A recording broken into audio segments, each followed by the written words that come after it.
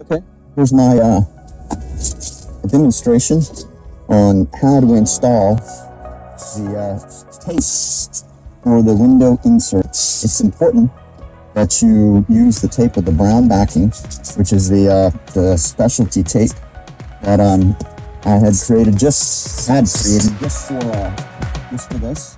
And it's pretty simple. All you got to do is peel the back off of the tape, and then you want to position it between the screen and the zipper here as much as you can, because you want to have the screen open so you can see through it, and it provides a nice surface for the specialty glue to stick to on this, and then it kind of puts it out of your way too, so you can't tell from the outside.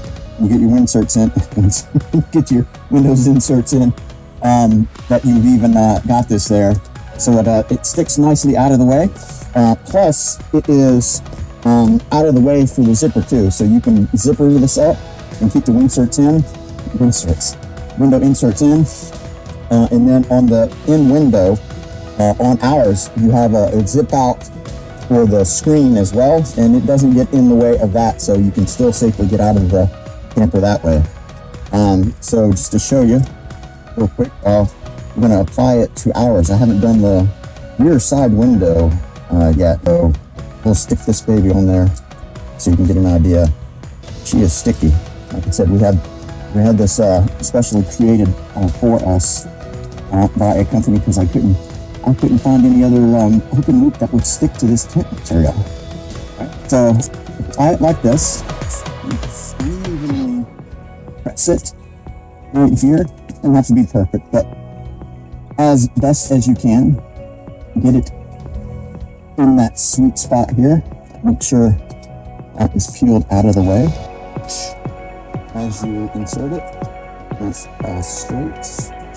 There you go, right in there. Turn that out of the way. Right. The channel there. Push. Then, as you insert it, continue to push all the way. And you should have some left over here. I tried to cut it long for folks. And I'll cut off that end in a second. But you want to make sure that you deliberately press this in there, right? So you want to get the glue in the fibers of the tent.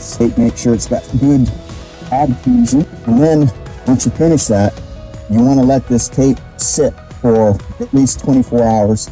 That gives it time to cure. So you've got a good bond between the tape and the tent. That's about it for this. Do the same thing for this. For this, you don't do it for the bottom, but for the 3 other sides, you do. And then after 24 hours of cure, you can stick your window insert, which you already have the Velcro on that, to this, and you're good to go. Then you can leave the inserts in there as long as you want. You can fold it 10 in.